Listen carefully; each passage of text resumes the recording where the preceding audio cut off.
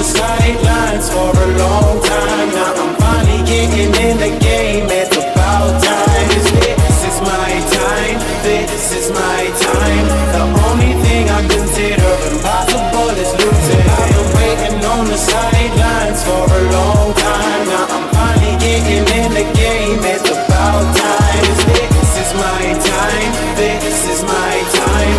The only thing I consider impossible is losing.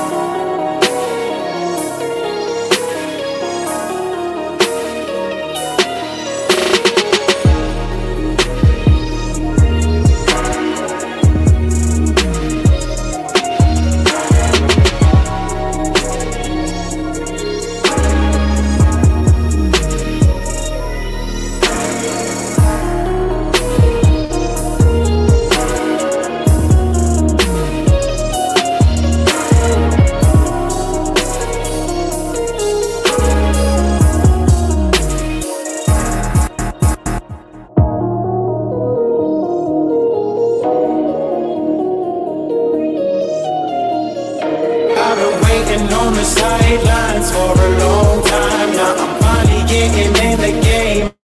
It's about time. This is my time. This is my time. The only thing I consider impossible is losing. I've been waiting on the sidelines for a long time. Now I'm finally getting in the game. It's about time. This is my time. This is my time. The only thing I consider impossible is losing.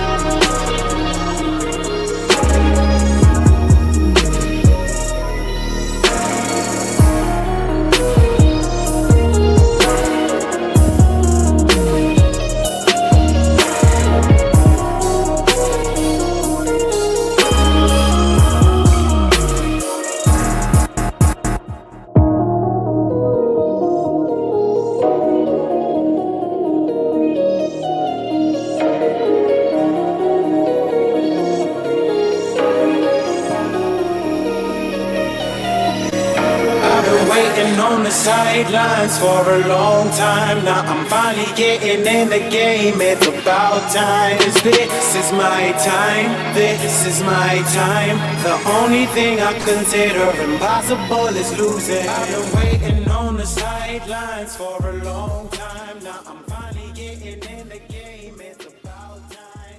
This is my time. This is my time. The only thing I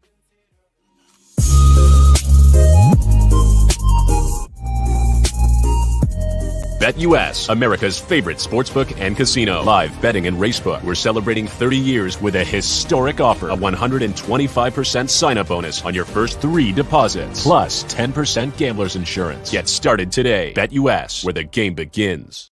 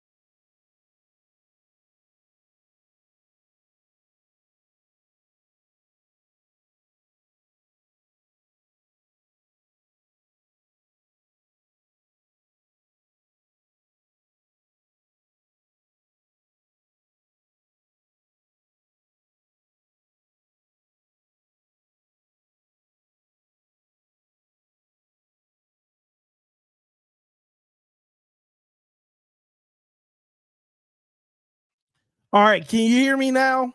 Yes or no in the chat? Testing, testing. Can you hear me now?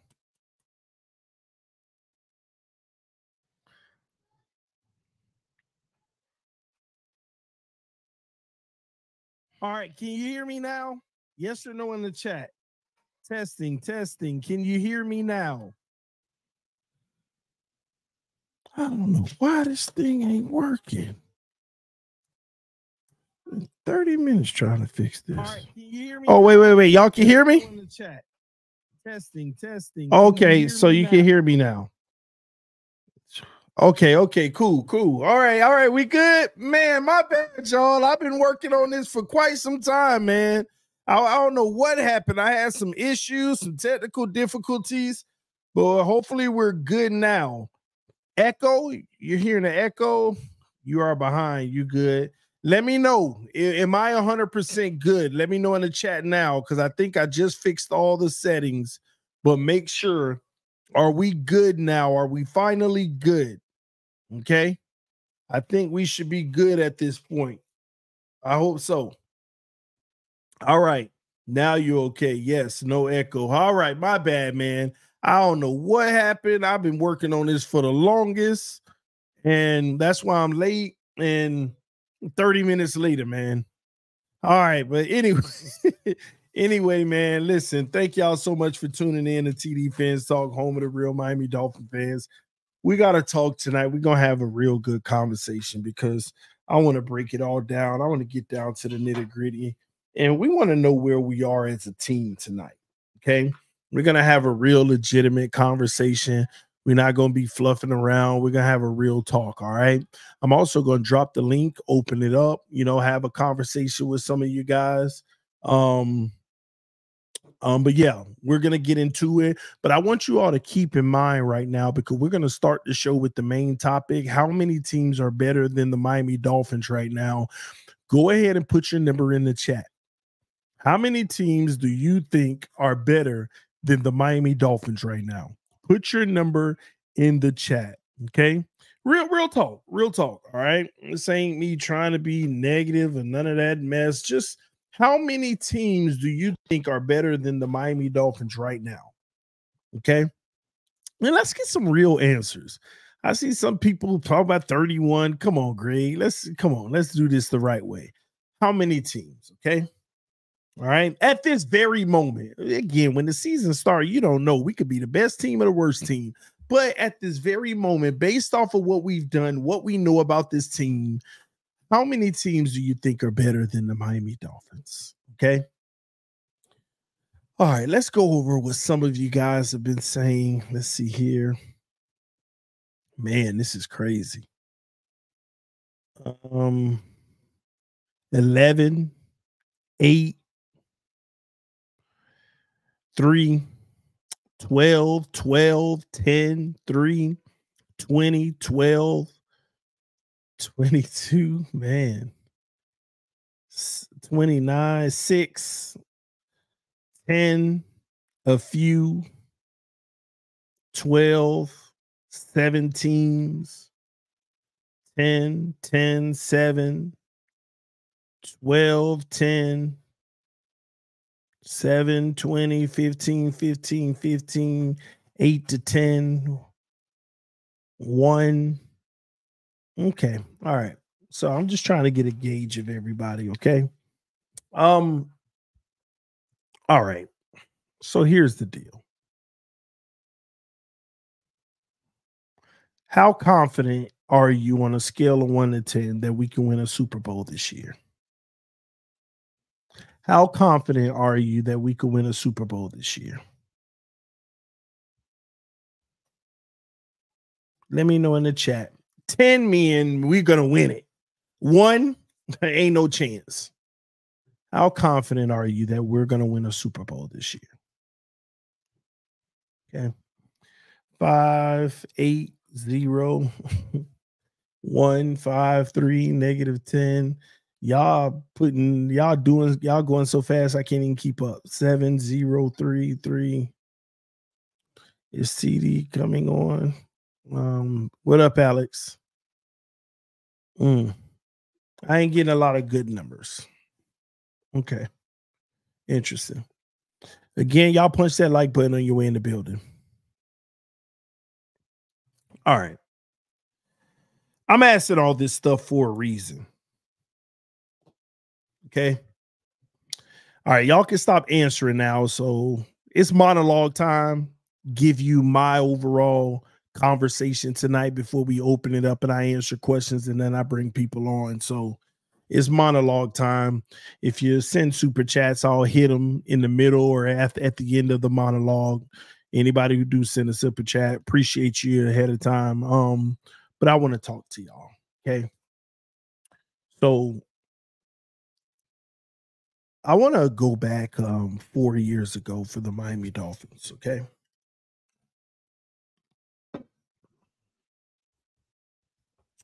4 years ago. Here's the reality. We decided that we were going to build a Super Bowl contender. Build this team up to the point to where we're competing for Super Bowls. Now, let me be clear to the audience. I think it's very important to understand what it means to build up to compete for a Super Bowl. When you have completed your build up to compete for the Super Bowl, what happens is at the beginning of the season, at least 80% of the fan base is like, we're going to win it all this year. Like, how can we not? And again, that's my way of looking at it. Don't make me right. I could be totally wrong. But my way of looking at it is when 80% of the fan base looks at this roster and says, we're about to win it all. Like, I really believe it. And here's why. Look at what we have. When's the last time as a Dolphin fan you came into the regular season like we're about to win it all because look at what we have? When is the last time you truly, truly deep down in your soul felt that way? I'm going to tell you when I felt that way. And it's so crazy when you look at today's roster. When I tell you when I felt that way, you're going to be like, oh, man, we were so worse than this team we have now. I felt, boy, the Dolphins know how to fool us. I felt that way when we got Ndamukong Suh. Oh, we got Ndamukong Suh, the most dominant defensive player ever. Like, I was like, we about to win a Super Bowl. We got Ndamukong Suh. That was the last time I felt that way. And boy, I wasn't even close to being wrong. I was like, I was just wrong. I was wrong. I was the definition of wrong. You know, and I know a lot of people in the chat right now said last year. I didn't feel that way last year. The only reason I didn't feel that way last year is because I did a stream before the season started. Many of you all might remember that stream. Okay. Hold on. On that stream, remember I talked about there's too much hope on the roster? And I went through the whole roster and I came up with like 25 things that we were hopeful for. Like, I want y'all to go back with me last year and go off of hope, right? Like, let's backtrack last year and I want to show y'all something. Last year I said, I hope Tua will stay healthy all season. He did. Oh, matter of fact, this is funny. I want to do this quick exercise. I want to check boxes. Next time I'm going to keep my list. But I had 25 hopes last year, right? I said, I hope that Tua stays healthy. We did. He did. I said, I hope Tua doesn't collapse in December and January. He collapsed. We didn't get that one. I said, I hope Bradley Chubb can play at an elite level. I don't know what to put that in. He got hurt. I said, I hope Jalen Phillips can get to that next level because he always almost get the guy. He did get to the next level, so you could check that off, but he got hurt. A lot of the things I hope for, even worse things happen that we didn't even put in the equation. I said, I hope Fangio can pick up where Brian Flores left off. He did. I said, I hope Xavier Howard can get back to form and not be in all those injuries. He didn't. He didn't. I said, I hope Ramsey can play well when he comes back from injury, but it took him longer than we thought. And then on top of it, I mean, not from injury, but I hope Ramsey acclimate to the system right away and play well. Technically, he did when he came back, right? I said, I hope the O-line can run block well. They did. I hope the O-line can pass block well. They did and didn't, but the way our scheme was, it didn't matter, right? Because we got the ball out quick. Long story short, right? A lot of the things that we hope for, I hope Connor Williams work out and not have as many penalties. He didn't, but he got hurt. I hope Teron Armstead can play more than 11 games. He didn't. So long story short, the point I'm trying to make here, the reason why I knew that we weren't really going to be competing for a Super Bowl is because when I came up with 25 hopes, the problem of the matter is I already told you, you need about 20 of them to work out just so that we can actually accomplish it. You 5 of them can fail, but you need about 20 of them not to fail. And here's the problem with last year. It was like 13 passed and 12 failed, but then we added on another 10 that we didn't even see coming. Like literally, out of the list of 25 things that we hope to happen for us to win a Super Bowl, if all those things happen, we're going to win one. Or at least to let 20 of them happen and we still could win one. Only 13 of them happened and 12 of them didn't. But then another 10 factors we didn't even think about happened. You see how dangerous, how slippery of a slope it is? You see how tough it is? TJ said, please don't make a list for 2024. I'm going to make a list, TJ. Because every year I like to revisit. This time I'm actually keep the list, but every year I want to revisit to see what ended up working out.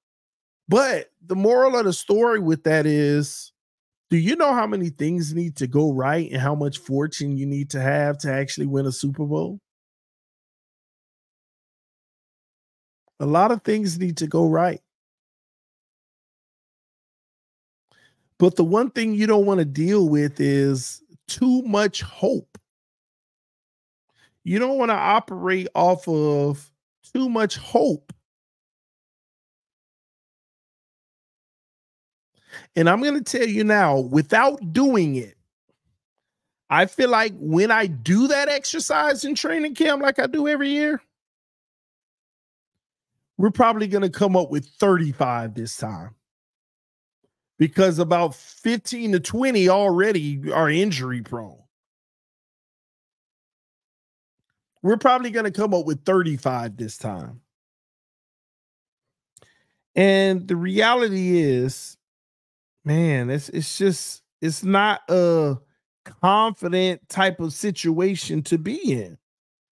It's just not. It's not the confident situation that you want to be in. That's just one aspect of it. But when I ask the question, how many teams are better than the Miami Dolphins right now? You all saw the answers in the chat, which makes you think, why do you think those other teams are better than the Dolphins? So everybody who said any number of teams that's better than the Miami Dolphins, why? Why are those teams better than the Miami Dolphins? Break that down. Like, really break that down. That's what needs to be broken down. Because here's the reality for the Dolphins. First of all, it is hard to win Super Bowls, ladies and gentlemen. And listen, y'all, I know everybody talk about quarterback and Tua. This ain't even about Tua tonight. I know we're going to get to Tua at some point because he's always a factor, but this ain't even about Tua tonight. This is talking about the real direction of the team and what direction they truly should be heading into. What direction should this team truly be heading towards? What's the smart thing to do to set us up the right way? Like, ain't nobody sitting here listening to these streams all the time that don't want to win a Super Bowl. There ain't nobody that's viewing me all the time hoping we lose and that we don't have success. At least I hope so. You know, you never know. Let me lose some room for some crazy people. There's always some crazy people. So backtrack that just a little. But for the most part, there ain't like this overwhelming presence of people that's like, I want us to fail. I hope we fail every single year. It's not. We all want this team to win a Super Bowl, and we all keep trying to figure out why we aren't and what's been holding us back. Like, well, let me backtrack that as well for a little bit. Isn't that why we listen to content creators? Isn't that why we pick and choose who we want to listen to? Because we all want to get down to the bottom of why we're good or why we're not. It's like there's different levels of investment in fandom. You got the casual people, just Dolphin fans. It don't matter. They root for the team, which all fans should. But at the same token, hey, let's see what happens. If they fail, it's okay. We got next year, and every year they feel that way. And nothing's wrong with that. As long as those individuals aren't critiquing people and content creators, you know what I mean? Nothing's wrong with that. Then you have people who are truly invested in, man, I want our team to win a Super Bowl. What's holding us back? What moves do we need to make? What do we need to do to actually win one? I want to talk about that all day. I want to get in those conversations of what this team needs to do to actually compete for a Super Bowl. Because the biggest gift as a fan, or the biggest thing, the best thing as a fan, is feeling like you're going to win it all, actually winning it all, and reflecting on a journey it took to win it all. And why do I know that? Because I experienced that myself in basketball back in 08-09 when the Boston Celtics won the championship. I was a huge Kevin Garnett fan. And when he went to Boston, they had Paul Pierce. I said, this is a good team. But, you know, then they added Ray Allen, and I was like, they're about to win a championship. Posey and all the shooters around. I said, they're about to win a championship. I know this league. I studied this league. They're about to win a championship. And I watched every game, all 82 games of the Boston Celtics. Someone said, I thought you were a Rajon Rondo fan. I was a KG fan before Rajon Rondo. That was Rajon Rondo's second year of interest into the league. So, and whoever said you need Bitcoin, TD, I already have Bitcoin. Just FYI. But I watched 82 games and I felt every one of them. And I watched every game in the playoffs. Bang! And I watched them win a championship. And it was and I'm not even like this, oh, Boston Celtics, I'm the biggest fan. But just knowing they're going to win, here's why I think they're going to win, believing they were going to win, because of what they built, the type of players and how it's all going to gel. I knew they wouldn't be clashing. And I immediately knew they were going to win. I believed it. I watched every game. And the more I watched, I knew they were. And I witnessed them doing it. And it was no greater feeling in my life. But imagine if I'm actually a fan of that team, like the Dolphins. And I'm telling you now, it's hard to believe you're going to win something if you don't believe you are before the season even starts. When you look at the way the team is built and the way it works, that's why I know the moment you hear me say, all trolling aside, all doubt aside, I think we're actually about to win a Super Bowl. I believe that's the day we're going to win it because I'm so critical. I'm so critical of the team. So any moment that I say that we're actually about to win it all out of my fandom, then I truly do believe we're about to win it all. And I'm sorry, for the last several years, I knew we weren't going to win a Super Bowl. And when I look at last year and what happened, ladies and gentlemen, I don't care what content creator, what beat writer, what analyst, what journalist tells you that this team got better, they are flat out lying. This narrative that we got better is a lie. Straight up lie.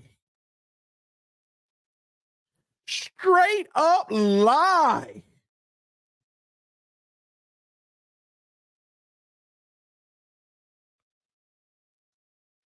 We have not gotten better yet. And I'm holding out hope by saying yet.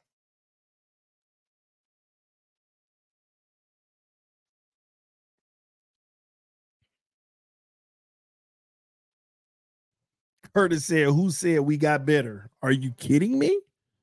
You must be ain't paying attention out here.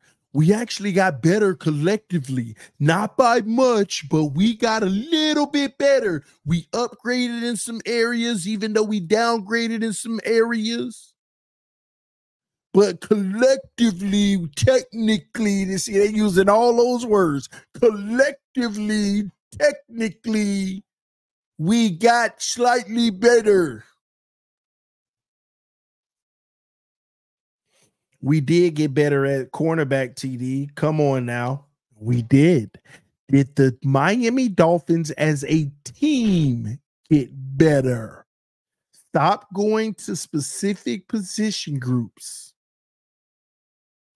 Did the Miami Dolphins as a whole team get better? So when you upgrade at cornerback a little bit, because, and that's if we upgraded, let's be honest. Fuller, we brought in a cornerback who actually can cover solidly, but he gave up the most touchdowns just about in the NFL at the cornerback position. I don't care if you can cover well if you're giving up a touchdown every other game. That ain't a good look. So even though X was out here getting beat all day, every day, he wasn't giving up 7 every week.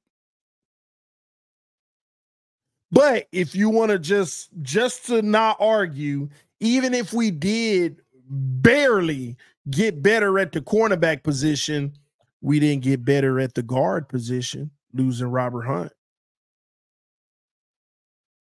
Even if we got barely better at the safety position with the old player now, who everybody's still gloating about, which is crazy. CBS football was playing the Eagles versus the Bills game today, and Poyer was getting smoked all game. I don't know why it was on. I was just in my living room and it was on. I'm like, where did this come from? And they playing the speed version of the game where it ain't no huddle, just play after play after play. And I'm like, Poyer out there getting smoked. I ain't gonna lie, I felt bad. I was like, dang. This just randomly had to be on, and it had to be Poyer getting smoked out here for touchdowns. But I also saw in that game why Josh Allen is just ridiculous, man. The plays he was making. But anyway, that's neither here nor there. So even if we got slightly better at safety, we didn't get better at the center position.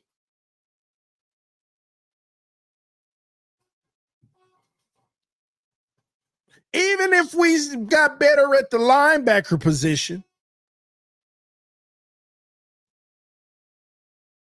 we didn't get better at the defensive tackle position, which is the biggest blow. Like the gains we made, the defensive tackle position loss alone is the equivalence. D tackle position alone is the equivalent.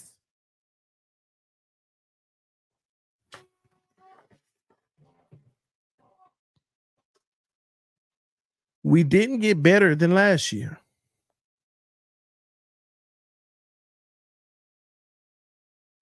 Now, did we make some solid moves to try to fill some holes?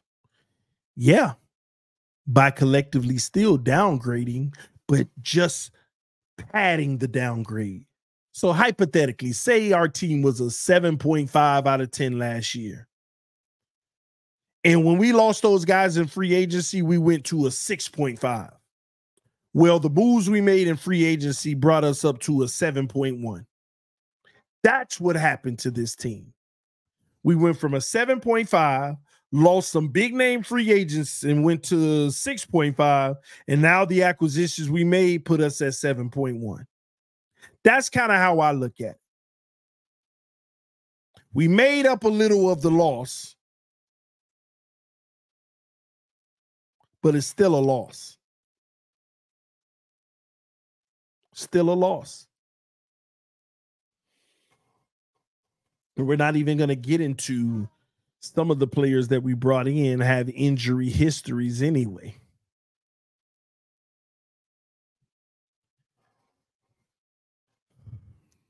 So here we are, right? We coming into a new season with not as good of a roster as we did last year. Now, when we go in the draft, hopefully we could get 2 players out of the draft that puts us at least close or hopefully at that 7.5. And we're kind of like the same team as last year. But then we go right back into it with hope. Because, ladies and gentlemen, let me be clear about something. Last year, healthy or not, we were not built to win a Super Bowl. I know we want to think that we are. We want to believe that we were. But we were not built to win the Super Bowl last year. We weren't.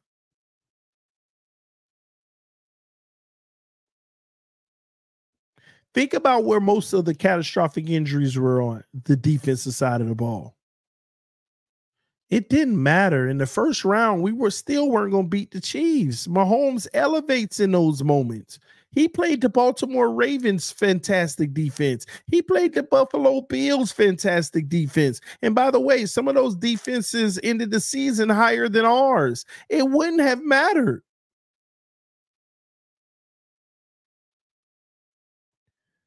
I try to tell you all, and I've said this earlier in the stream, when it comes to playoff football, defense isn't the issue because you can't expect the defense because real playmakers show up big time and make plays in those games. It is a matter of whose offense can break through the most.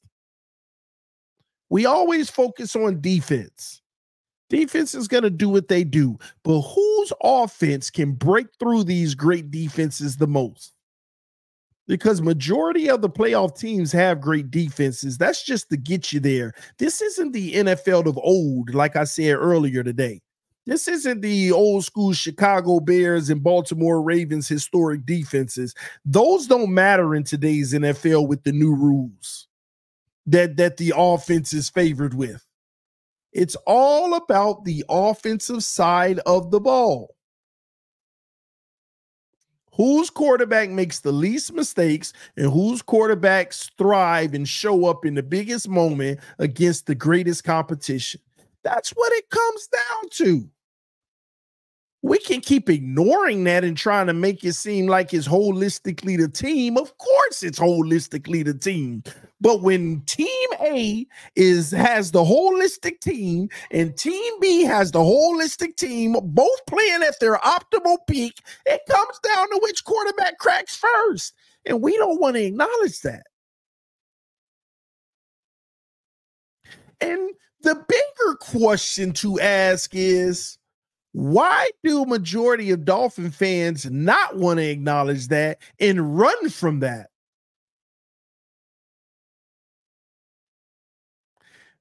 We all know why. Because we have no words, no leg to stand on in that argument. We will lose 100% of the time. Because we don't have a guy that can rise to the occasion in those moments. We're sitting here complaining about why everyone or everything around him wasn't perfect in the moment. Shameful. We got to stop saying, well, the defense did that, the receiver dropped that, the running back fumble, all of that stuff. We want to complain about why everything around the quarterback wasn't perfect instead of asking the quarterback to be perfect in that moment. Oh, gee, nobody's perfect. I'm sorry, miss me with that. Patrick Mahomes plays darn near perfect in these moments. No, it's not perfect, but he's a 95%er in these moments, man. His execution level is 95% in these games. And yeah, Bill, well, you're comparing it to Patrick Mahomes. He's one of the greatest of all times at this point. I'm sorry. Even though it's not 95% like Mahomes, let's look at these other quarterbacks. These guys, like, look at Purdy. Purdy may not have been the 95%er, but he was a 90%er. But the only reason he didn't get it done is because he couldn't compete with the 95. But 90 is crazy good. Purdy was good and lost because he didn't match Mahomes or outplay him. I want you to go back to when Mahomes was losing against Tom Brady. Tom Brady was the 95. Let's not sit here and act like Mahomes wouldn't at least 85 and a 90 in it in those games. He was still doing his thing, but Tom Brady was 95 in it.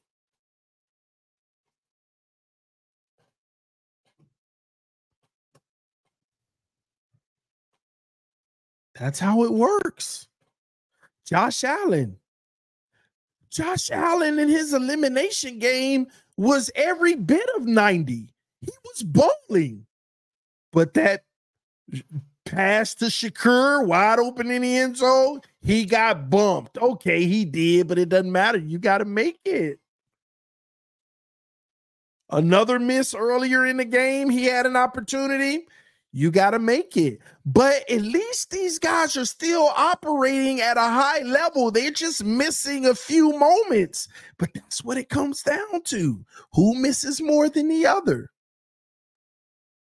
But then you go all the way down and Tua operating at like a 55 in those big games, 60 at best. We'll never compete with those other guys. But instead of recognizing the 60 level performance, we want to talk about Tyreek dropped the big one. No, the defense gave them points.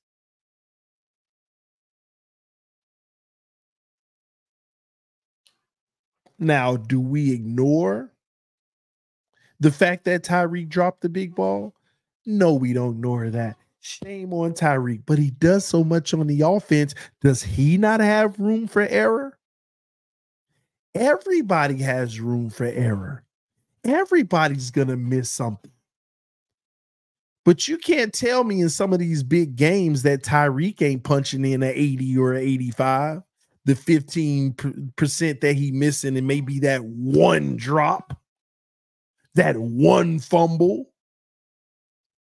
But your quarterback got to be punching an 85, 92. He can't be at a 60. And then we're trying to complain about everybody else and what didn't happen around him.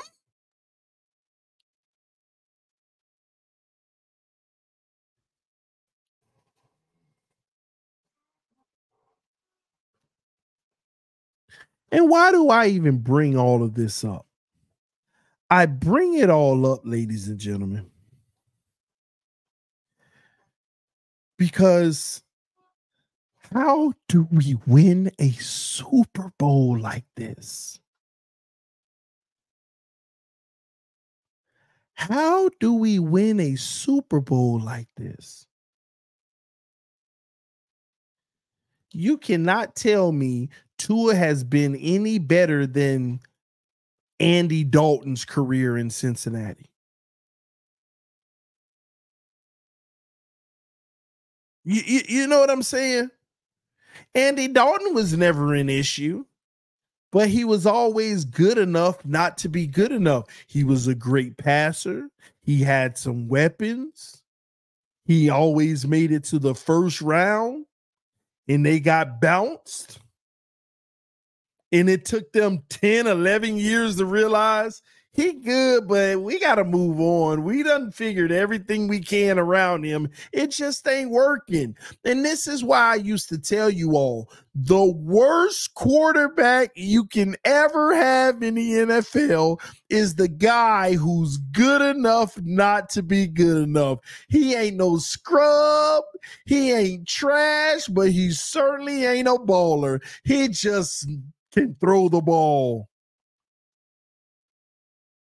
and connect, but nothing more, nothing less. It's the worst quarterback you can ever have. The worst.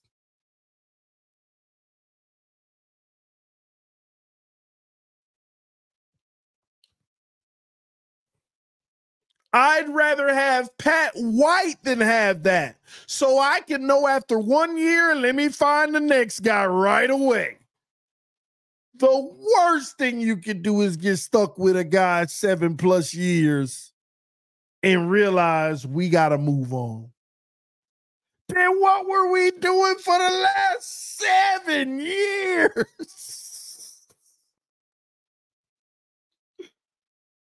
The worst. I keep telling y'all, it's the worst. And how do you win a Super? Like these guys can actually win a Super Bowl. I always tell y'all, Tua can win a Super Bowl. Tua can win a Super Bowl. But that window's closed because you need to be able to afford a historic defense and some other historic element. And when you lose guys like Christian Wilkins and stuff like that, what's the odds of having a historic defense? And your window is closed now because you're going to have less around them. People always bring up Flacco. Flacco won one. Flacco also rose to the occasion and played like a top 5 quarterback that year. Go check it out. Real talk. Go look at the stats and everything. He played like a top 5. Not saying Tua can't, right? But they also had a historic defense that didn't allow many points per game. And they also had a real good complement around him with the run game and everything. And in the biggest moments, he didn't hurt his team. But truth be told, Flacco always kind of had that in him. He had other intangibles as well. He had a cannon of an arm. He had a certain level of accuracy. Let's be honest, Flacco was never a scrub because remember, it's hard to win the Super Bowl anyway. But Flacco's thing was his mobility. And some would say processing the field without time to throw the ball. So what did they do? They went and got him an O-line that'll give him time. They catered to him perfectly, right? And then you have to go look at how much money was Flacco making at the time. It wasn't that much. And I told y'all 2 years ago, we could win a Super Bowl with Tua, but you need to recreate Alabama. And I was shocked because we came close to recreating it. Tyreek, Waddle, run game. I mean, I was like, dang, they doing something I ain't believe they could do. They coming close, but you still ain't got that 5-star O-line. And now the time has come to an end to try to even buy your way to recreate it. Because remember, We bought our way to this point now. Ain't no more buying our way, ladies and gentlemen. There ain't no more buying our way. There ain't no more buying our way. Now every year we got to ask which purchase we need to pawn. That's where we are as a team now. Which purchase do we need to pawn? Because a bill due and I ain't got no money. This year, we didn't pawn anyone. We just straight out lost with no profit. Next year, we're going to start pawning, ladies and gentlemen. Well, we pawned Xavier Howard and Jerome Baker and Emmanuel Ogbah. But next year, we pawning some pieces that y'all ain't thinking about right now.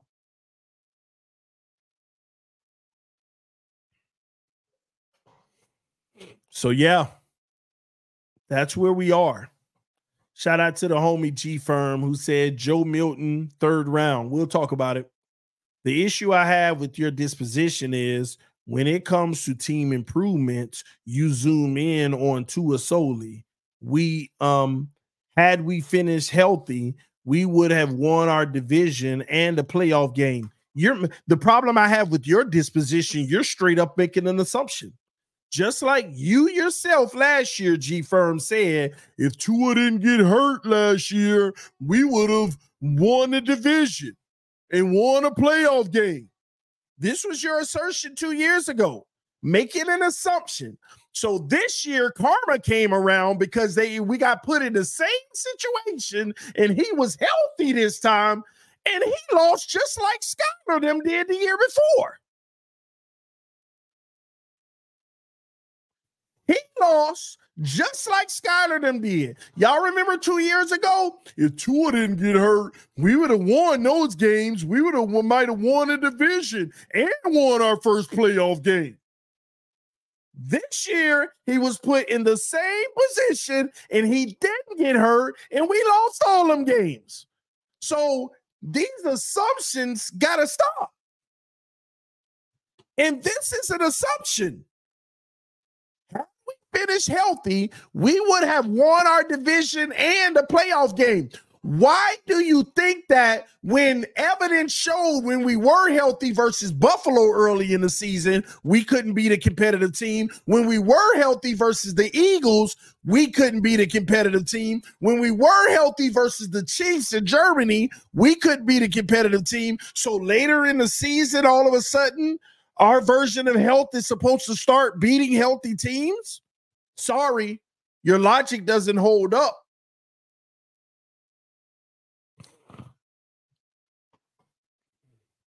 The logic not holding up. You can't have your cake and eat it too. Data and proof shows us you can't make that assumption that if we were healthy, we would have won our division in a playoff game. We got to stop doing that as a fan base, too, to make our point. We have to. Because we got to stop making our assumptions benefit our logic. Every assumption I make is backed by precedent. It would have been a better assumption to say, we would have still lost because we were losing when we were healthy against the good teams. Because at least I got that evidence to prove it. But just randomly saying we would have won more games, there's no evidence to suggest that. None whatsoever.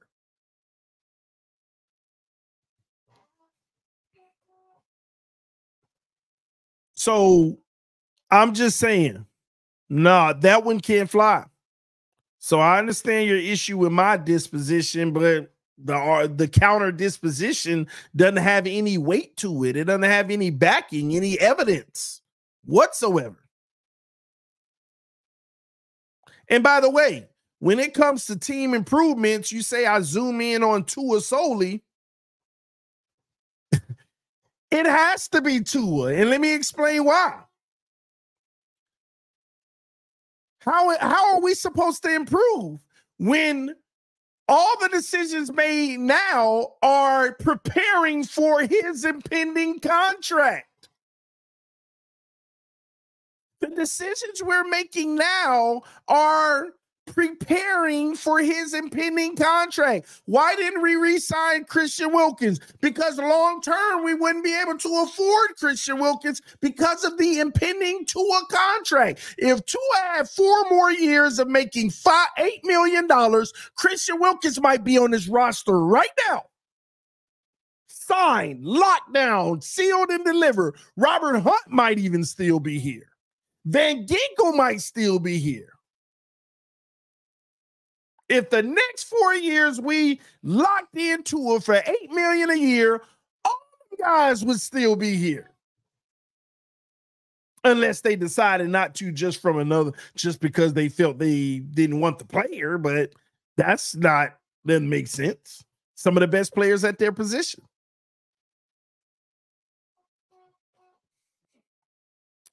So is it that Tua doesn't have what it takes, or Tua is a prisoner of circumstance?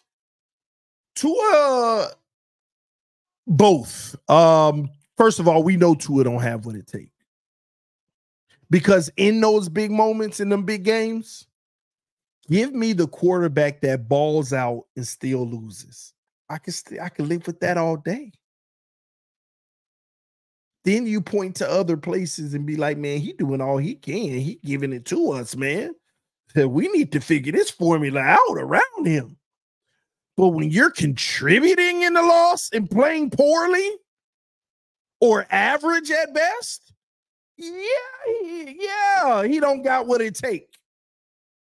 But when it comes to Tua being a prisoner of the circumstance, we might be thinking about this differently, but Tua's always been a prisoner of the circumstance, because I continue to tell y'all Tua is a victim of them wanting to win instead of developing him early on. Y'all have truly lost your mind. I'm telling you, and I ain't saying this in an insultive way. Think about it. Just think about it. Think about it. Think about it. McDaniel ain't developing Tua. He's not developing Tua. He's taking what he does well and saying, I'm going to put it on full display. Screw the things you don't do well. I'm not even going to put you in them positions. That's smart coaching, but it also isn't developing. He's not developing the man. And that ain't Tua's fault. I keep telling y'all, Tua is a victim in that sense. They didn't set him up for success since day one. Flores wanted to win right away. Screw all of that. Put him in this system and tell him to do good. I ain't got time for all that extra development stuff. McDaniel come in, y'all think that he made Tua better? No. Imagine Flores having an opened up RPO offense, asking him to do everything. He don't do everything well. He only do like 60% of it well, and he looks like a 60%er guy. Not developing him in the other 40%, and then McDaniel come in and say, screw that. We're going to take the 60% and make that 60 100% and avoid the other 40. That still ain't development. They did Tua wrong since day one. I told y'all, if they bring Tua in, put him in a pro-style system, allow him to fail for the first 2 years, year 3, I think he has the intangibles to take off. But I'm not talking about the Mike McDaniel takeoff, which is hide the flaws and just amplify the strengths. No. 2 years of struggle would have gave him much more limited weaknesses. He would have been an 80%er because the other 20 he'll never do. He'll never be able to stretch the field. He'll throw it outside the numbers. He might actually be better at throwing outside the numbers today if they would have done that. He wouldn't have been elite because arm strength still comes into play outside, but you would have been able to live with that because he would have been elevated in everything else. And year 3 would have been the coming out party, and it would have been the most beautiful thing. But when Flores did what he did, I say, oh, he in trouble. And then I said he ain't going to make it to year 4. But he made it to year 4 because they got a coach who's smart and knows how to play the numbers. But it's not long-term sustainable. It's not long-term sustainable. Because as a coach, you can strategically finagle things. You want to know how I know? I was in corporate America and I was in management, right? Before I got promoted to manager, I was a supervisor. So I was in charge of, I was an orientation supervisor though. So we would hire, we would train 20 insurance agents at a time. Sales, by the way, insurance sales agents, right? We would train them. We would take them through on the phones, talking to customers. And for 2 years straight, every class was failing before I started. Every class, you know, there was a rating system 1 through 5. It was 0 to 5. And every class, like the first 6 months, had an average of like 2.2. When just to graduate onto the floor, to be graduated out of the system, you got to be like a 3.5. Every class was failing.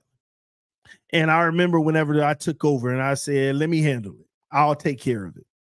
My first month, we were rated a 4.2. Second month, 3.96. Third month, 4.1. Why? Because I'm just like Mike McDaniel. I wasn't dumb. I'm not finna go in there trying to teach you the whole job at once and then sit there and watch me get a 2 and eventually get better, but it still ain't moving the needle to where they're impressed. So what did I do? Oh, sales is worth 60% of the grade. So that's the number one focus. Screw all that other stuff. We were the best selling group that there was. And being nice to the customer was 20%. Oh, that's a given. But all that quality stuff, you made this error and that error, don't worry about that. But we were rocking that 80% like no other. They were like, how are you rated so high? Yeah, we'll get better on the back end with quality.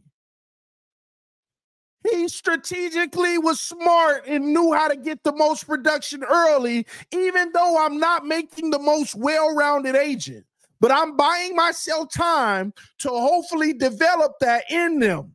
The quality piece with experience. But with McDaniel, he ain't developing none of it because he's still running out here doing the same thing over and over. He not doing that gradual quality piece on the back end. He's not. Man, you're one of the highest rating. And I ain't gonna lie, he got me promoted to manager. I take it. It got me to the next level. Lucky for me, before they saw, yeah, but they quality be struggling early. That's how it works. That's what McDaniel came in and did. And I don't knock him for it. It's genius. But you got to recognize what it is for what it is. Tua's been screwed by the Miami Dolphins. Straight screwed by the Dolphins. And trust me, by the way, I was working on quality over time, so they all got straight. Just FYI, I still took care of my people and developed them, okay? But we were bleeding so bad that I had to go big punch first, just like McDaniel came in with Tua. But the difference is I'm noticing that he's not focusing on those weaknesses. Let's be honest, y'all. You got to tell me what quarterbacks in the NFL ain't throwing outside the numbers 20% of the game. Tua outside the number throws got to be 3% of a game. 3 to 5%. And I ain't talking about the occasional outside the numbers go route right on the outside of the numbers. I'm talking about the sideline action. Do you know how common that is in the NFL for quarterbacks, like with the sideline action on the outside? But be honest with yourself. How often do you see us executing that? Because it's one of his weaknesses, and McDaniel stays away from it as much as he can. And if he does, it's in the flat, something real quick, and he struggled with that too.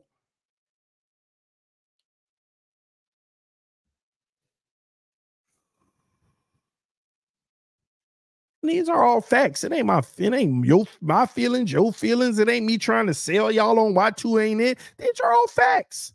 Tua, but to give Tua some Not an excuse, but he's been screwed by the Miami Dolphins. Straight screwed. It's the truth. Remember last year, you got on tour for losing every game without Armstead. This year, we won his majority games without him. Against the bums once again. I mean, I want you to think about it, G-Firm. Even last year, who did we lose to last year? I want y'all to think about that. Who did we lose to? Not this year we just had, but the year before. Even though Armstead wasn't on the field, but look at the competition we were losing to. Think about it. San Francisco, one of the best teams in the league. Chargers, they were competitive at the time. We shouldn't have lost, but we lost. And to be honest with you, the reason why we lost that game, Herbert just sliced and diced and Tua didn't. Let's go back. I ain't talking about this year, the year before. Herbert was slicing and dicing and Tua didn't. Tua didn't. Then you got the Buffalo game. He didn't play too bad. He actually played above average in that game. But it still went on Josh Allen's level. Lost. Green Bay game, self-explanatory. Self-explanatory. So then you don't have this year you say we won without Armstead, but again, low-level competition. Like, I keep asking you, G-Firm, can you tell me one team that we beat this year that was really a threat outside of the Cowboys? And he didn't have a great game in that game. But outside of the Cowboys, can you give me one of those wins that the team was legitimately scary or a playoff type team? Can you?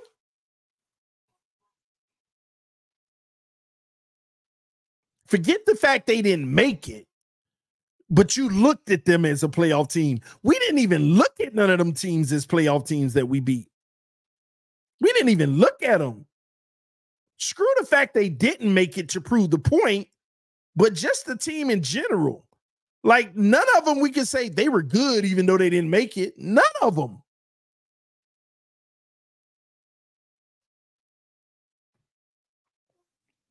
So, yeah, man, that Armstead element, I'm glad he started winning games without Armstead, but at the same token, you know what listen, let's be clear about something, y'all. You could win all the bum games you want. You're only going to be judged off of the competitive ones. Mahomes in the regular season this year, he only beat the bum teams. He didn't beat none of the good teams in the regular season, other than the Dolphins. Right? But when he got his opportunity in the playoffs, see, here's the thing. All of these narratives can go away when you got an opportunity to debunk them. Mahomes was good against the bums and trash against the good teams this year. And we were like, Mahomes falling off. Don't act like we all wouldn't say Mahomes falling off. Mahomes ain't as good anymore. Oh, he got less around him. It's starting to show. Let's be honest. We all said it.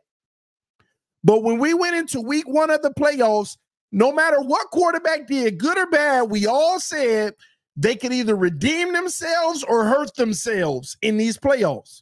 Mahomes, you win playoff games. None of the regular season mattered. Tua, you win the playoff game against the Chiefs. None of that crap matters. Tell me I'm wrong. Tell me I'm wrong in the chat. Did nobody say if Tua can ball out and win this game versus the Chiefs, none of that regular season crap matters? We all said it. Everybody, the haters, the lovers, everybody. If he could beat Mahomes, he could get rid of that whole narrative. Because I remember going back and forth with Omar Kelly on Twitter. Because I kind of like pushed back, even though I felt that way inside too. I pushed back. I said, so he lose 7 games against good teams and 1 win.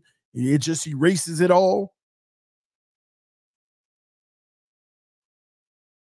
Because technically he would have still needed more to prove.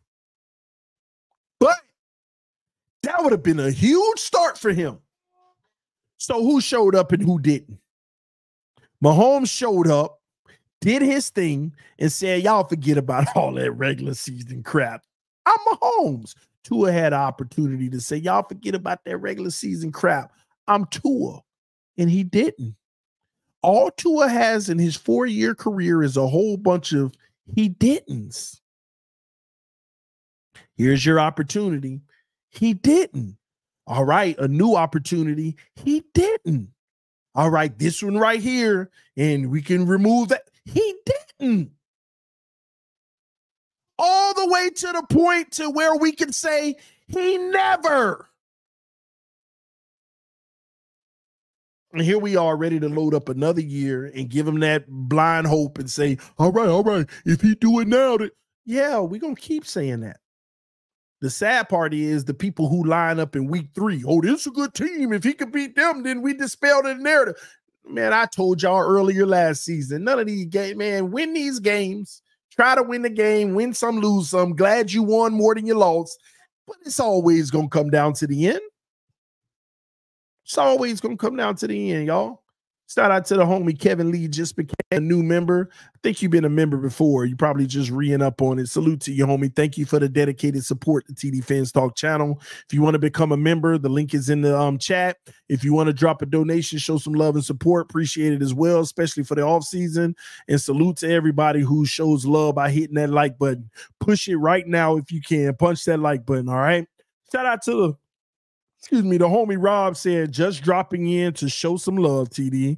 Hopefully we make a deep run and all the pieces fall in place this season. Although I wouldn't be surprised if it all goes south. Again, fins up. I'm here for life, good and bad. Salute to you. That's what a real fan does, bro. Even if we talk about the good and bad, real fans still going to be here like me.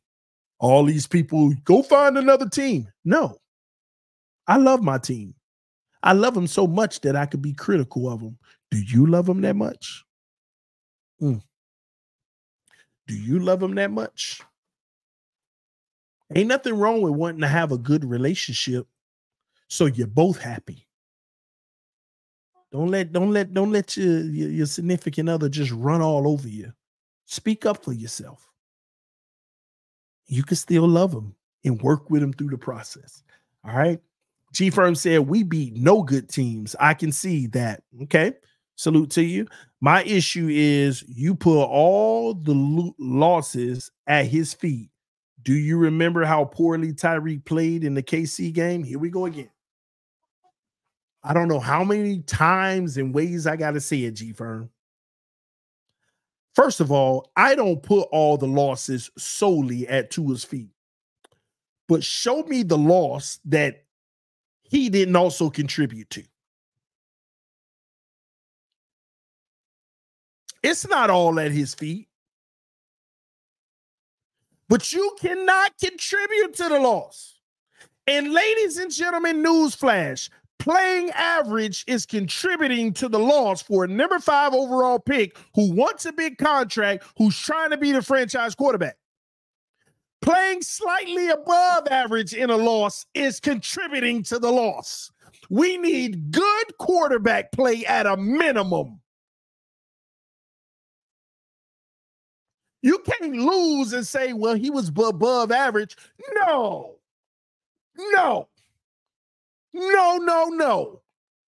If you're average or above average and you win, okay. You didn't do enough to help your team lose. But we need you at a minimum to play good in your losses. So tell me once again, what loss did he play good, really good, great, or elite?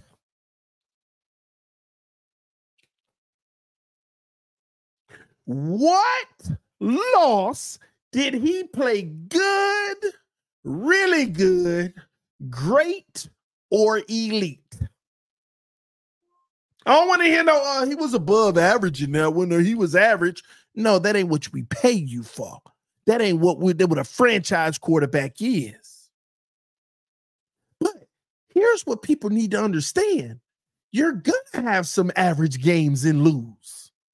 You're going to have some above average games and lose.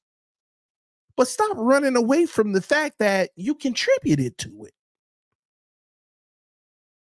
The problem with Tua is they pile up just enough for it to be an issue.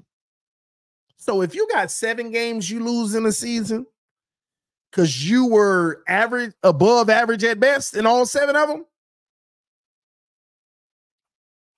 I can live with 4. It happens. I can live with 4.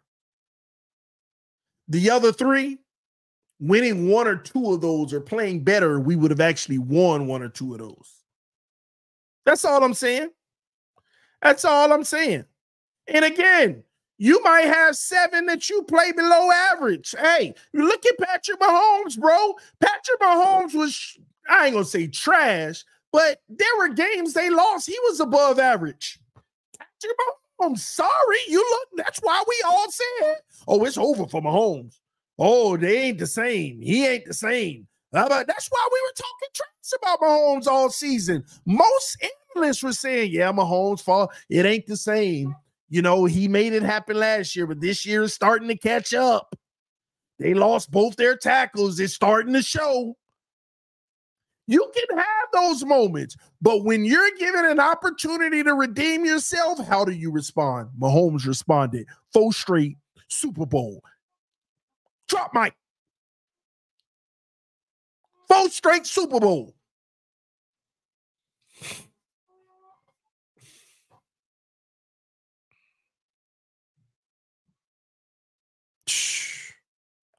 That's how it works, ladies and gentlemen.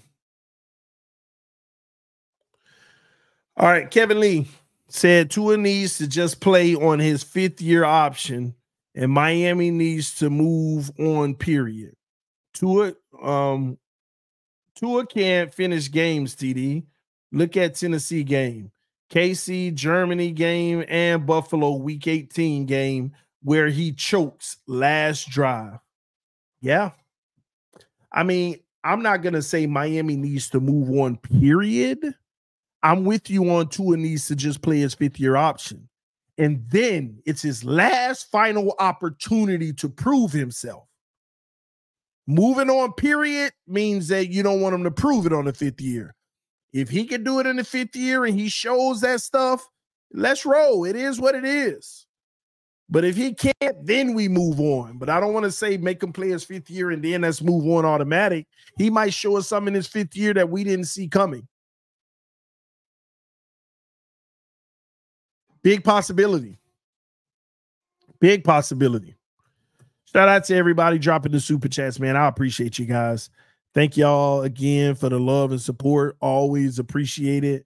Fans up no matter what. But real quick, before we move forward, y'all do me one solid. Do me a huge favor. Y'all punch that like button real quick, okay? Let's just take about 30 seconds and let's get the likes up because the algorithm lets other people know that we're live because we literally got 706 on Twitter and 300 on YouTube and 1 on Twitch. The 1 person on Twitch. Oh, man. So y'all punch that like button for your boy. All right. Appreciate y'all once again. Okay. All right. Let's move forward. Tua outplayed him in that game.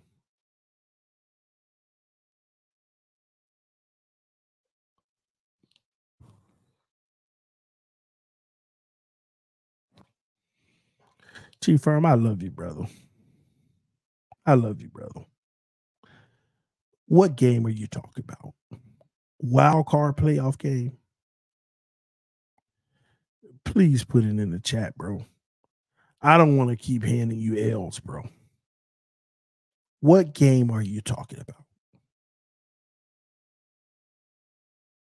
Are you talking about the wild card playoff game? Are you gonna sit here and tell me that Tua played better than Mahomes in that game? Please, bro. Just put it in the chat real quick. Just yes or no, so I can move on. Because I want to make sure that we're not tripping here.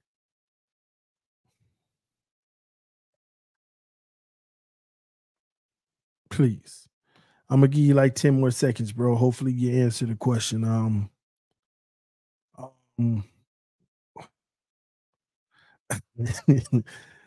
um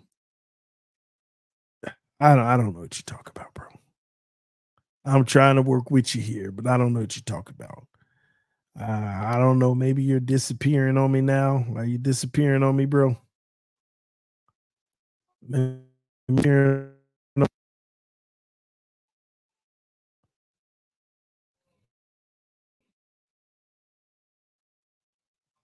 let me know in the chat. All right, let's move on. I guess I'll get your answer at some point. I guess I'm assuming I'll get your answer at some point. All right. I'll get it at some point. All right. Oh, you said the Germany game. Even worse.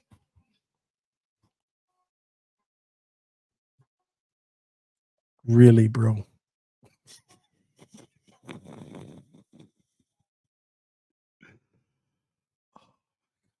Really, bro. All right. Let me pull up the Germany game. I'm going to tell you now you're wrong. I've studied it through and through. Everything. Let me pull up the Germany game. Okay. The Germany game, pull up the stats. Oh, man, oh my gosh. Okay. All right. All right. I'm pulling it up now. All right. Here it is. I got that game up. Let me go to the stats. Oh my God. All right. Here we go. I got the stats up with both quarterbacks. All right. Mahomes had a better completion percentage. Tua had 8 more yards than Mahomes because he threw the ball more than Mahomes. Mahomes had a better average yards per throw. Mahomes had 2 touchdowns, 0 interceptions. Tua had 1 touchdown, 0 interceptions. Mahomes was sacked twice for 11 yards. Tua was sacked 3 times for 18 yards. Tua's QBR was 45. Mahomes was 49. Mahomes had a higher QBR. Tua's rating was an 87. Mahomes' rating was a 106. Mahomes had more rushing yards. Mahomes had more rushing yards per attempt.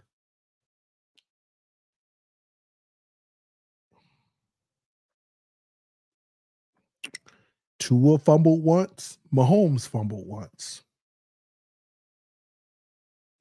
They both fumbled once. He didn't have a better game than Mahomes. Mahomes got in that end zone and put 2 touchdowns in. 2 touchdowns in. Tua won. Mahomes better completion percentage, yards per throw, higher rating. What are you talking about? What are you even talking about? Doesn't make any sense.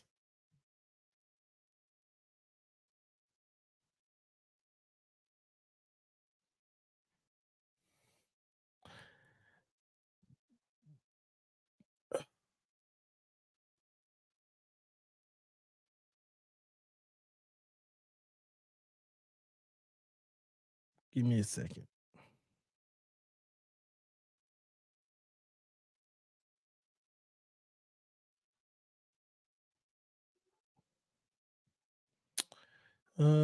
Looking for it. Do you know? Let me pull this up. That game was even worse than I thought, since you're bringing it up. When Patrick Mahomes fumbled, it put them on their own 27-yard line. We scored 14 points, and we were already in field goal range. And Raheem Mostert ran in a touchdown for 13 yards. Raheem Mostert ran in a touchdown for 13 yards. Tua put up 7 points in this game. Mahomes put up 2 touchdowns in this game. Did G-Firm even respond yet? Maybe he's going to check the stats himself because he don't even believe the words I'm saying right now. He don't even believe the words I'm saying right now from the stats. He probably checking right now. No, that can't be. No, these are the numbers. Let me put it up so you all can see. Share screen.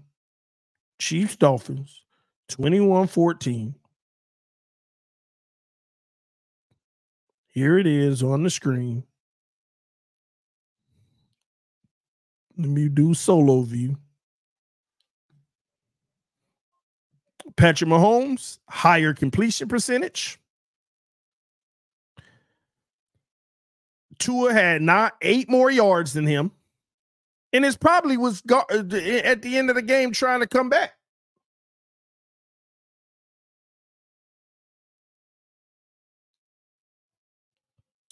I mean, I did check my phone, G-Firm. I'm not getting anything from you.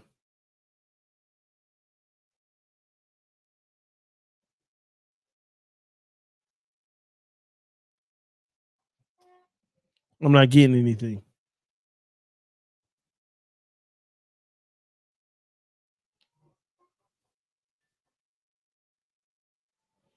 He said, we shut Mahomes out in the second half.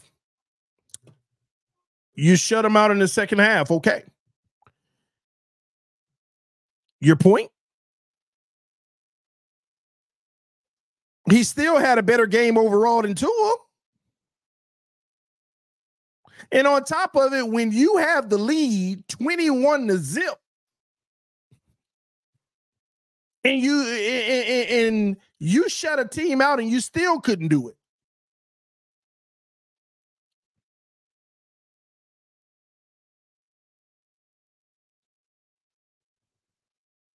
And I'm not getting this notion you forced the fumble on him. Okay, they forced Tua to fumble early in the game. All I'm saying to you is, bro, this notion that Tua played a better game, he didn't. He didn't. He didn't at all. And they shut Tua out for 3 quarters. Look at it. 0-0 and 0 in the fourth. Mahomes put up all his numbers in the first half. Yeah, I'm not arguing with you about that. All I'm saying to you is collectively 4 quarters, Mahomes played better. And let's get something straight. You think you were going to see the problem is you think we would have shut Mahomes down had they been down 24-21. See, that's where you're mistaken. You think all of a sudden we were going to shut him down if they were down 24-21. We saw Andy Reid and them playing conservative. We saw Andy Reid out there being conservative, trying to just not let us come back. We watched it.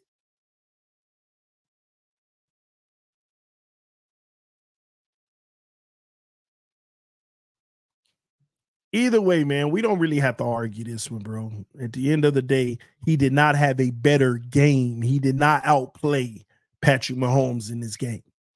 He didn't. That's the reality. And the truth of the matter is, if you really want to get into the details of it, Tua in the biggest moment of this game on 4th and 10 fumbled the football. He fumbled the football. No, let's go a step further. 1st and 10, incomplete. 2nd and 10, incomplete. 3rd and 10, incomplete. 4th and 10, fumble, game over. Turnover on down.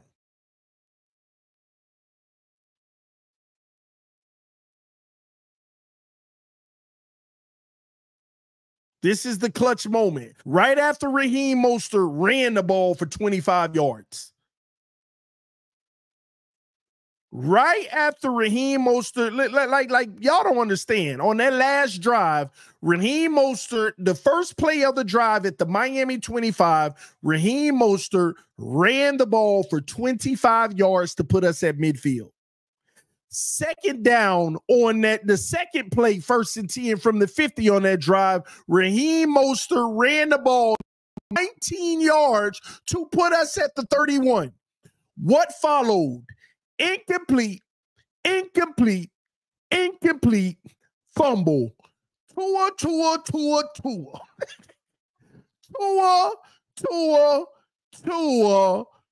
Tua.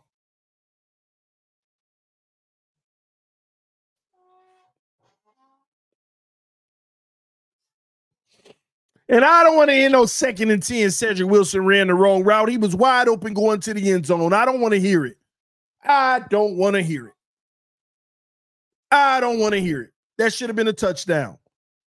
Man was wide open, headed towards the end zone. Because what a lot of people don't recognize on that drive too, if it was a comeback, it would have probably been picked because the corner was staying right there and he blew right past him.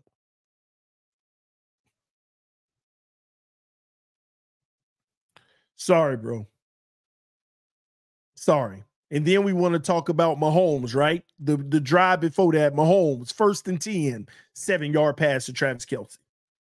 2nd and 10, run by Pacheco for 2 yards. 3rd and 10, run, no gain. Turnover on downs. That ain't no Mahomes. He got his 7-yard completion. They thought in 2 plays they could run it for 3 yards. They didn't get it. Good job, defense. Punt the ball. Oh, but that's Mahomes getting shut out. No. Let's go to the Dolphins' second to last drive. Let's see what ended up happening. At the end of the drive, 1st and 10, negative 6-yard run by Ahmed. 2nd and 16, we're in trouble. Clutch moments. Tua sacked for 11 yards. 3rd and 27, incomplete to Jalen Waddle. That's how that drive ended. Let's go to the Chiefs, the drive before that. All right. 1st and 10, incomplete to Pacheco. 2nd and 10, 1-yard run. 3rd and 9, incomplete Valdez-Scantling. Christian Wilkins in coverage. I don't know why. Kohu and Christian Wilkins was in coverage. Interesting. They off the field. Mahomes couldn't get it done on that drive. In the drive before that, we scored a touchdown off of their fumble. Lucky for us, Raheem Mostert ran in a 13-yard touchdown. Anyway, let me digress. I'll get off of that whole subject. He didn't play better than Tua. Tua didn't play better than him. Excuse me. Tua did not play better than no freaking Patrick Mahomes. Tua was pedestrian. Luckily, he didn't turn the ball over. Thank you for that.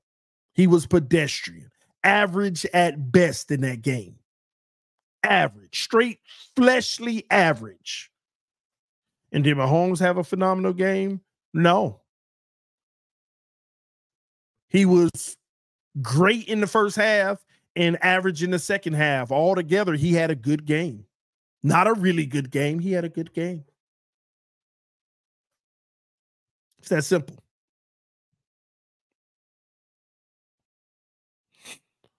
All right, let's move on. Sorry. He sent the super chat, so we don't want to ignore the chat, so we want to hit him. CB83 said QBs had bad games. I agree. Brady had a lot of them. I agree. but he had a better system. Stop. He didn't have no. Oh, I'm glad you said this. He had a better system and team that made up for it. It's complementary football. Teams win chips. You can't sit here and tell me Brady had a better team. You can't sit here and tell me hands down Brady had just this better team. No, sir. We had plenty of talent on this roster. That ain't what it came down to. But the thing that gets me most importantly that I want to address tonight with y'all, that comment right there, but he had a better system. Brady ain't had no better system. Let me tell y'all something. It's time for y'all to stop getting on Mike McDaniel. So you trying to tell me Brady had a better system than what Tua's running right now? Because truth be told, what y'all want to run away from and not talk about is the fact that Mike McDaniel probably got the best system in the NFL. The problem is he can't show the whole system because the quarterback can't operate the whole system. Better system. That is starting to get to me. So just like when Clapp made his mock draft, right? Let me educate y'all on something. When Clapp made his mock draft and said, Mike McDaniel need a quarterback who can operate his system. What do you mean? That's so stupid. Tua's the best in the system. How the heck do you know Tua the best in the system when Tua's the only person ever been in it? This ain't the San Francisco 100% system. This is the Tua version of it, which is perfect for Tua because it's customized for Tua. Don't think for a second McDaniel don't have more in this system, but he don't do it because Tua can't do it. Do not think for a second McDaniel don't have things in this system that kills the outside of the numbers, but he don't run them because it ain't Tua's strength. So when Clapp says he needs somebody who can run his system, he's saying he needs somebody who can run it fully because Penix can throw outside the numbers. Penix has better deep ball accuracy.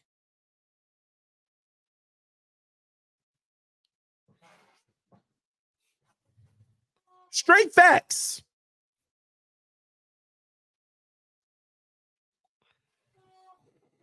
Brady had a better system. Tell me what Brady's limitations are in any system other than a RPO for mobility. But tell me what throws Brady couldn't make.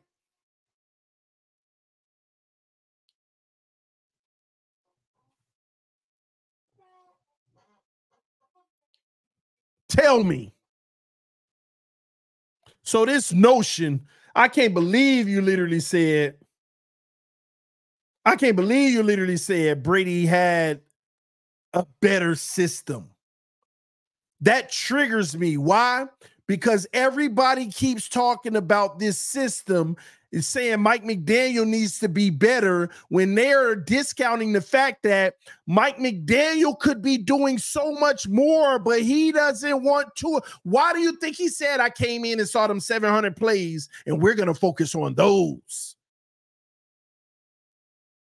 There were 2,000 plays. But he identified the 700 that showed his strength. So those other ones don't? Oh, so we'll eliminate that from the playbook and what I know we could do. That's all it is.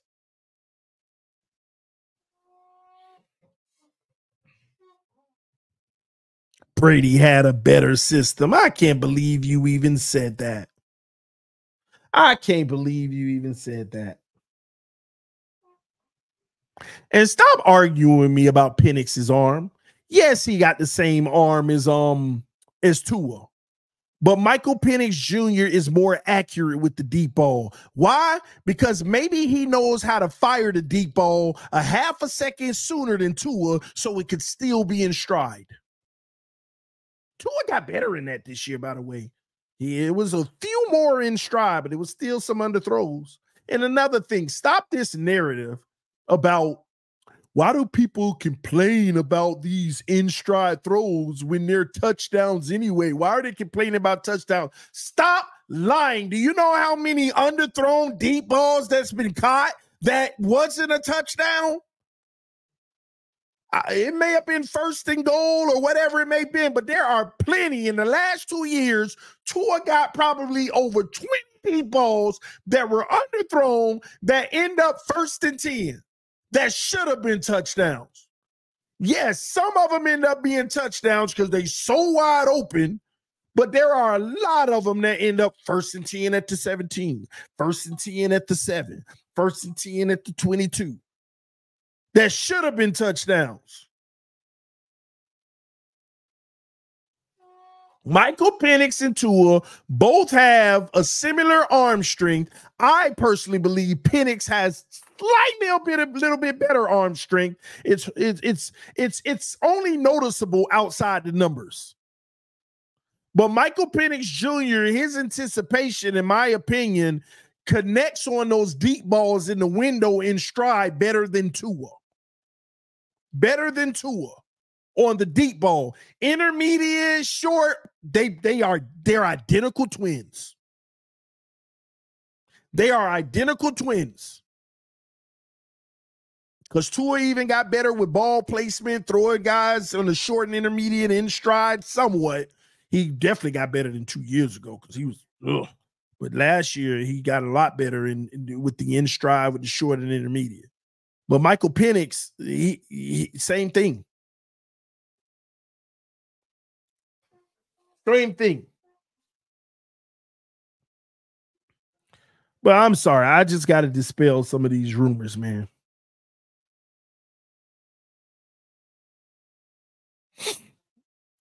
G-Firm said Brady wasn't the lead in his first 3 Super Bowls.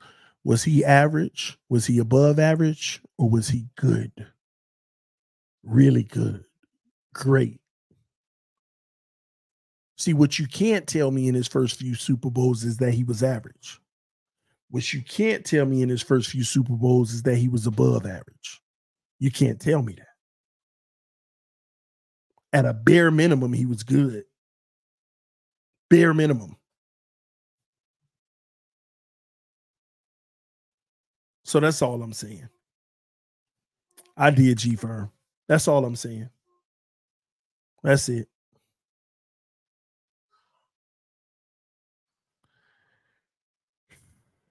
Man, we've been going, and I got so much stuff I want to cover that I might have to cover tomorrow because I'm 3 streams in today. And my baby girl ain't feeling her best, so I want to try to help the wife.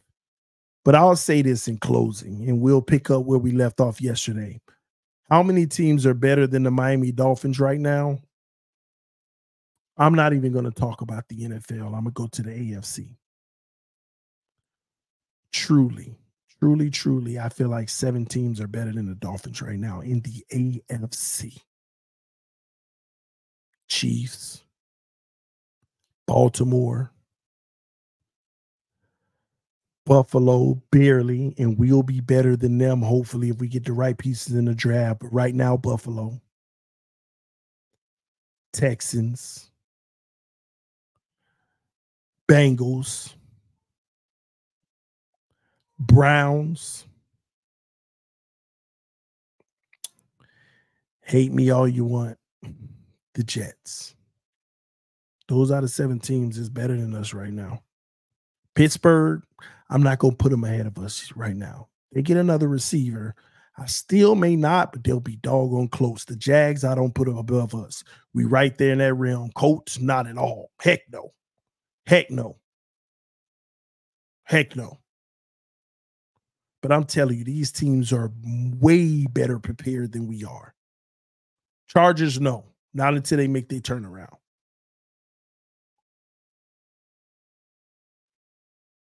That's just how I feel right now. And hopefully we have a great draft to where we can change that. But that's where I believe we are. Thank y'all so much. I know I was supposed to bring in guests and all that tonight. I ain't know we got 1 hour and 40 minutes in. I need to help the wife out because I took 30 minutes trying to fix this system issue. So it kind of knocked out a lot of my time. Plus, when I got it working, it took like another 7 minutes at the beginning of this stream. So sorry about that. But tomorrow, hopefully, we can do that. Tomorrow night, we do got the AFC East roundtable, Miami Dolphins roundtable. Me, Doug, CB83, doing what we do, going at it. That should be really fun. CB rocking in the chat right now, so he's probably going to bring a lot of these things to talk about. So y'all make sure y'all come through tomorrow. All right. Love y'all. Appreciate y'all. Hit the like button on your way out of the building. Titans are not better than us, but love y'all. I will see y'all tomorrow. God bless you all. I appreciate the love, support. Everybody sent super chats. Everybody who hit the like button. So grateful. Thank y'all. Thank y'all. Thank y'all. Fans up no matter what, because we all want to win a Super Bowl. Y'all stay blessed. I'll see y'all tomorrow. Peace. I'm out.